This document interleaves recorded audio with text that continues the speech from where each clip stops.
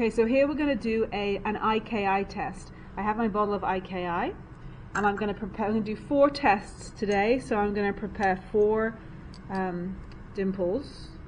I'm going to put about 3 or 4 drops of the IKI solution into 4 of these test spots.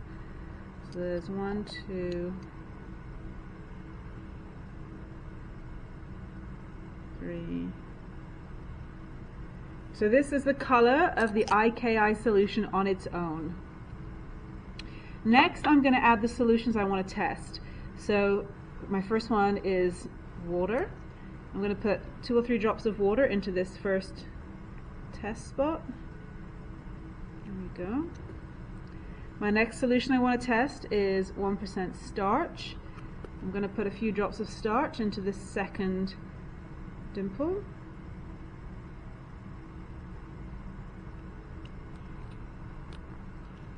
My third solution I want to test is glucose. So I'm going to put a few drops of glucose solution into this third test spot. And the last solution I want to test is the milk from the fridge. So I'm going to put a few dots of that into here. So here are the results of our IKI test. This is water, this is starch, this is glucose, and this is milk.